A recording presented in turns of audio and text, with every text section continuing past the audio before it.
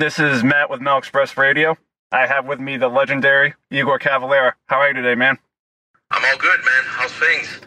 Things are great, in Massachusetts. Really excited that you and Max will be bringing the Return Beneath a Rise tour to the United States. Of course, classic albums out for, well over 20 years now. How does it feel to be bringing this tour to the States? Yeah, I mean, that's the thing. We did this tour in Europe, and also we had a chance to do South America, Central America, all the way to Mexico. And then when we were going to do the U.S., of course, things got crazy with COVID. So we had all this stuff scheduled that it was canceled and postponed or whatever. So now it's time to do it, man. We're super excited, of course. It's a tour that we did in many places, like I said, from South America all the way to Australia. So it would be amazing to do this in the U.S. I think a lot of people would appreciate us playing those records and those songs.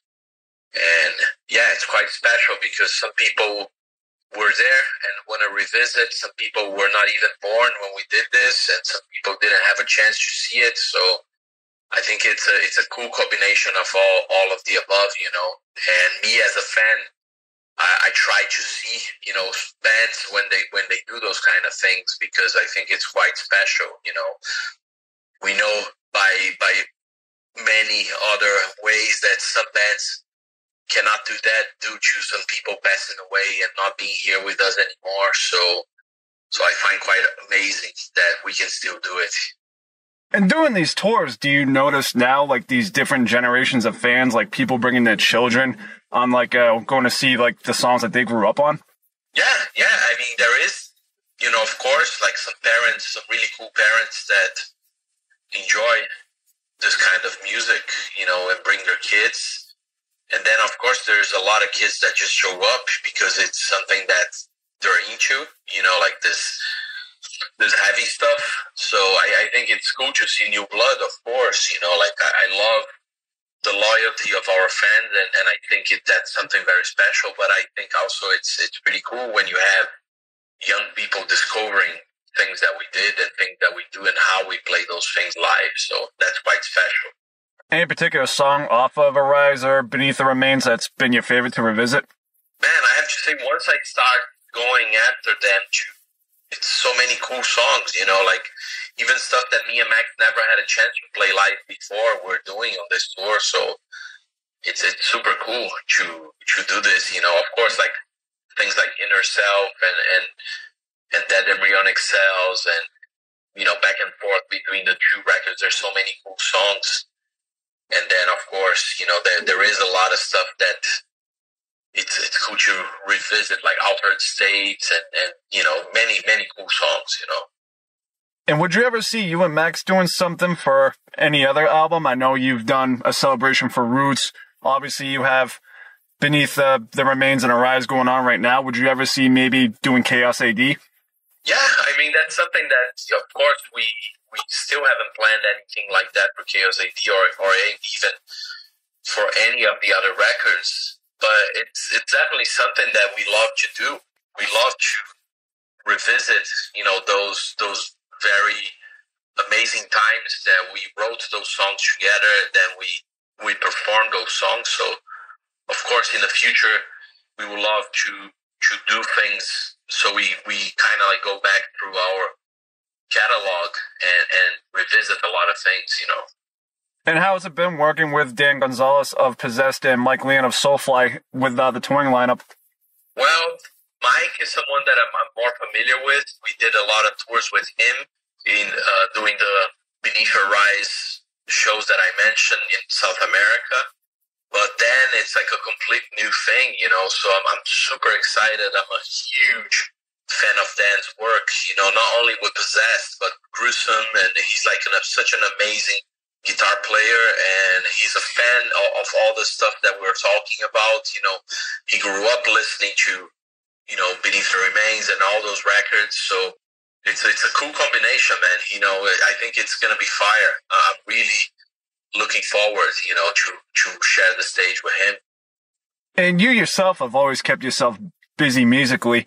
Are you still working with your other projects such as Mixhell, Petrick, and Solex?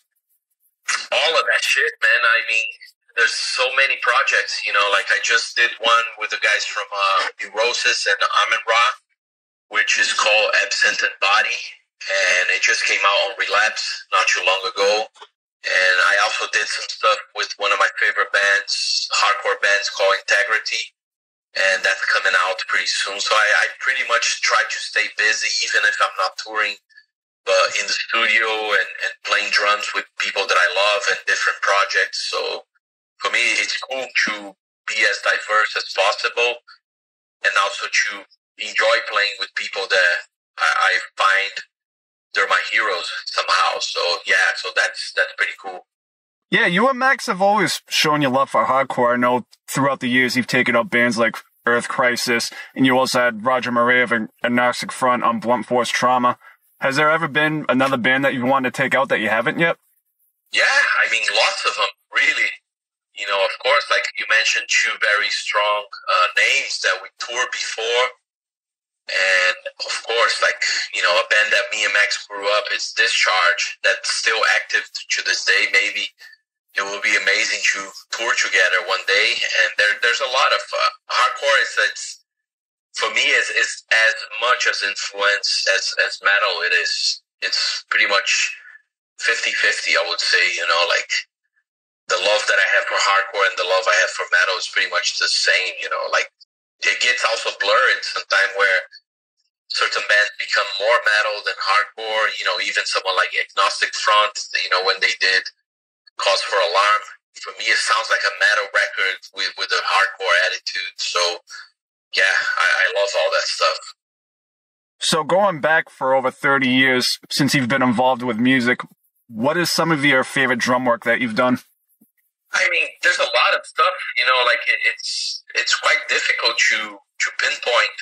Of course, I can talk about parts that I love playing, stuff like Inner Self, with the double bass, and then, of course, Desperate Cry. All those drum parts are very iconic in their own way, but also, for me, they're just fun to play. I love playing those songs, and I love playing those drum parts, and every time I revisit them, it's really cool. It's almost like going back into my brain on how I created them, in the studio. So it's a trip, and yeah, it's very special. Is it possible that fans might get a new Cavalera Conspiracy album, or do you think right now you're kind of focusing on the anniversary of Beneath the Remains and Arise? Well, me and Max, we're always working on stuff. We're always sending ideas back and forth. So definitely in the future, we're going to have some Cavalera stuff. We're going to have some really cool things. At the same time that we're doing this tour, we bounce a lot of ideas. And yeah, so we definitely going to be working on new Cavalera stuff. It's definitely in the plans. Is there anything that we haven't gone over that you'd like to throw in? I mean, I just have to say I'm super happy, man, to be touring the U.S. again. Of course, I have many friends, many bands that I love, and hopefully I will get to see some of those friends, some of those bands, and get to hang out with them and play some music. So I'm super excited. That's my main message at the moment, Right now, my last question for you is, what has been your driving force just to stay with music for over 30 years now? I don't know. Maybe I'm a masochist, man. It's a struggle, as we all know, as not only as a musician, but anybody who deals with art, including, press, people who deal with radio. If you deal with underground music, it's a struggle, man. It's not easy.